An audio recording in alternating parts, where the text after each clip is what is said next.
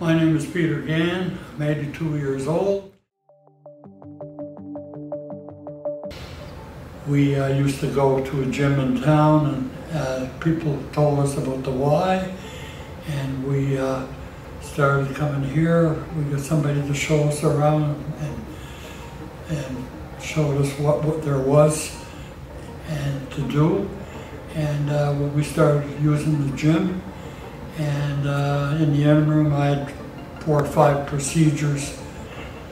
In 2000, I had a quadruple bypass.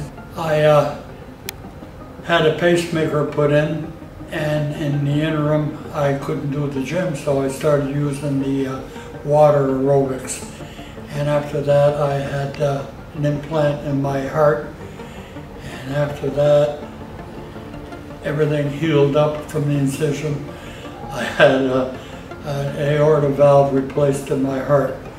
And again, I had to wait till the incision was healed. And after that, I had right carotid artery done and left carotid artery done. And a year later, I had a stent put in my right carotid artery.